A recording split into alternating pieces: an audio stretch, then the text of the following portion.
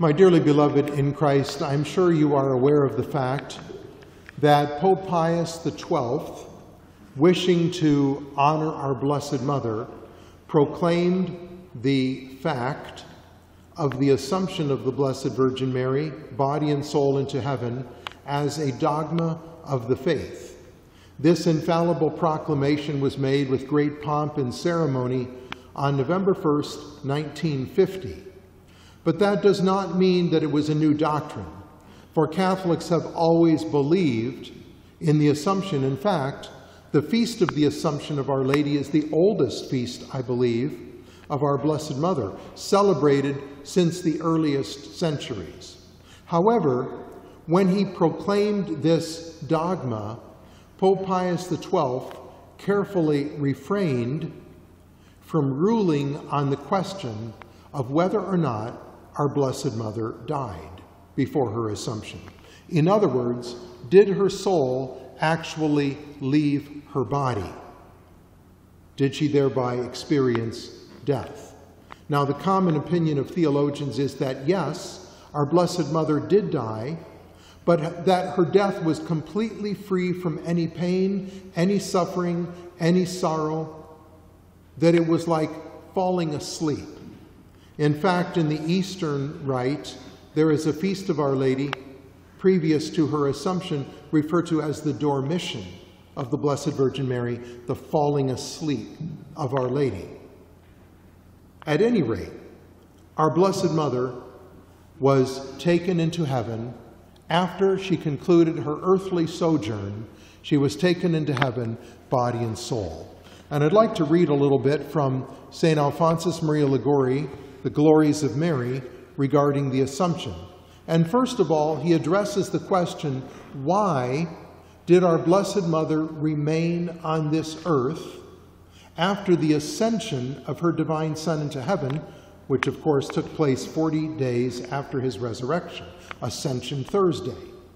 Our Lady's union with her Son was so great, her desire to be with him was so great, that it was like a martyrdom for her to remain on this earth for some 20 years after his ascension. So why was that the case? Listen to the words of St. Alphonsus. After the ascension of her Son, Mary remained on earth to help spread the faith. The disciples of the Lord came to her in their difficulties, and she solved their doubts. She comforted them in persecution and encouraged them to work for God's glory and the salvation of souls. She remained on earth willingly, knowing that this was the will of God for the good of the church. So yes, it was a trial for Our Lady to be separated from her Son, but she received him every day in Holy Communion at the hands of St. John the Apostle. We call to mind the fact that when our Lord died on the cross, his third word from the cross, turning to Our Lady, "Woman, behold thy son," and to the disciple, "Behold thy mother." He thereby gave his mother to us, but he also entrusted her in a special way to the care of his beloved disciple, St. John, the only one of the apostles who stood there with Our Lady at the foot of the cross. And so Our Lady lived with St. John, attended Mass offered by him every day, received her divine Son in Holy Communion at his hands. And as the reading just pointed out by St. Alphonsus, she spent those years, again, approximately 20 years. There are different opinions of theologians, a little more, a little less, but about 20 years, in order to pray for the spread of the faith and to be a comfort and encouragement to the apostles in those early years of spreading the faith.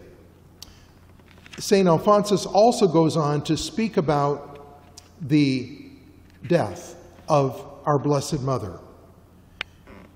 And he says that St.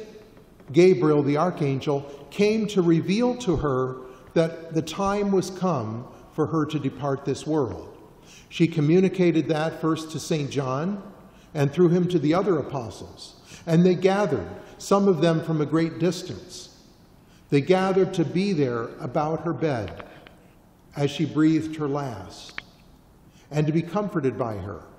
Our Lady, in the time remaining, after she was told that she was soon to leave this world, visited for one last time the sacred spots in Palestine, sanctified by her divine Son. And then St. Alphonsus says this: the life of Mary was now at its close. Delicate music, as St. Jerome relates, was heard in the room where she lay. According to a revelation made to St. Bridget, the room was also filled with a brilliant light. The sweet music and the unusual light warned the disciples that Mary's soul was about to depart. Again, they began to sob. Raising their hands with one voice, they exclaimed, "O Mother, you are now leaving us and going to heaven. Give us your last blessing and promise never to forget us." Mary turned her eyes around the room as if to bid them all a last farewell and whispered, "Goodbye, dear children, I bless you. Do not be afraid, I will never forget you."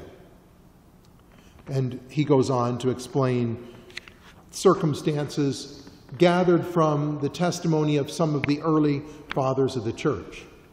But our Blessed Mother's body was laid in the tomb, and when one of the apostles who came from a great distance was not there to see her one last time, prevailed upon the others to go with him to open the tomb so that he could look one last time at that beautiful face which so resembled that of our divine Lord. And when they opened the tomb, her body was gone. There were there flowers. She left her veil. There was a wonderful heavenly scent, but she had gone, body and soul, to be with her Son in heaven for all eternity. As I mentioned, this feast has been celebrated from the earliest centuries. And there is an example given of a wonderful saint who died about 450 years ago. He was from Poland, St. Stanislaus Kostka. And St. Stanislaus had lived a very devout youth and wanted to become a Jesuit novice. So he went to Rome, was received into the Jesuit order, and he wasn't quite 17 years old. As a novice, he was a perfect model of religious living. But he read about the Assumption of our Blessed Mother, and he had this great desire to be with her in heaven to celebrate the Feast of the Assumption. So he prayed for that. And he even prayed that he would be taken on the night between the 14th and the 15th of August, that he might celebrate the Assumption with Our Lady in heaven. And when he fell sick in early August, he was telling the other Jesuit novices and religious that he was about to die. And they thought, that's not going to happen. Maybe he has a fever, he's a young man. But when it came close to the Assumption, his health took a turn for the worse, and in fact, he did die on the night of the 14th to the 15th of the Assumption. It is piously believed that every year on her Assumption, Our Lady goes to purgatory and takes many souls into heaven. In fact, there are some who believe that when Our Lady herself was taken into heaven, she cleared out purgatory. She took any of the souls that were there at that time, or at least very many of them. And so that every year, she takes many souls out of purgatory to heaven. And perhaps that is the reason why St. Stanislaus prayed for that grace, that he would be taken into heaven on the Assumption. At any rate, it is a wonderful feast day, and it is one that should remind us of the happiness of heaven and pray for the grace that we will have the desire to leave this earth and be with Our Lady. What is it that holds people in this world? What is it that keeps even Catholics from wanting to die? After all, God made us for himself. Should we not look forward to and desire to leave this vale of tears and to be with our Lord and our Blessed Mother for all eternity, Our Lady had nothing to hold her back. Her entire affection was for her divine Son. So there were no regrets at leaving this earth, just as human beings often are attached to the things of this earth that they have acquired, material things, their house, their property, and especially their loved ones, their family members. And so it is difficult to leave. But Our Lady, once again, was entirely devoted to Almighty God. And so she had no regret. She furthermore had no remorse. This is another cause which makes human beings fear death, and that is a conscience burdened with guilt and awareness of the sins we have committed. But our Blessed Mother never committed even the smallest venial sin. She was always entirely pleasing to God and without any sin whatsoever. And finally, human beings fear death because of the judgment that follows immediately upon death. But our Blessed Mother had no judgment to fear. She knew that she had always been entirely pleasing to her Son, and that she would be welcomed by Him, by all of the angels, as the Queen of the angels and the saints in heaven, the Queen of all men. So her Assumption was a glorious thing, where Our Lady went and was seated at the right hand of her divine Son, and on this feast also was crowned as Queen of heaven and earth. Let us look forward to being with Jesus and Mary one day in heaven, and let us pray for a greater detachment from the things of this world, that when that time comes, we may not fear to leave it. And especially, pray for the grace to live in such a way that there will be no regrets, no remorse, and that we will eagerly look forward to leaving this world and being with our Blessed Mother, her divine Son, and all the angels and saints for all eternity. In the name of the Father, and of the Son, and of the Holy Ghost, amen.